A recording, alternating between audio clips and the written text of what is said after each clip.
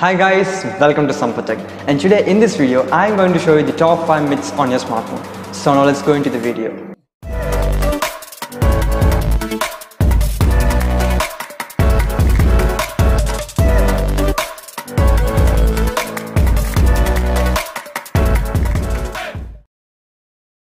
So guys, the first myth is that the only safe charger to use is the original charger.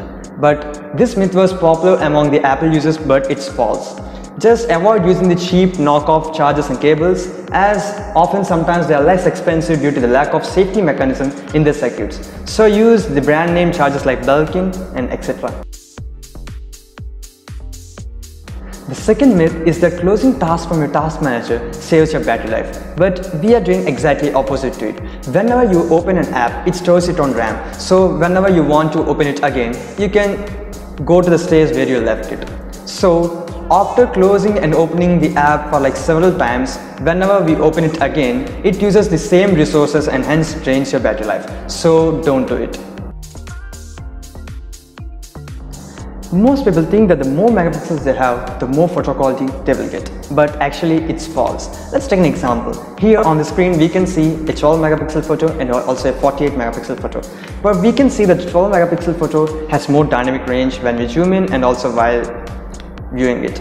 Actually this depends upon the camera software, and also camera plays an important role in it. So don't be fooled by numbers.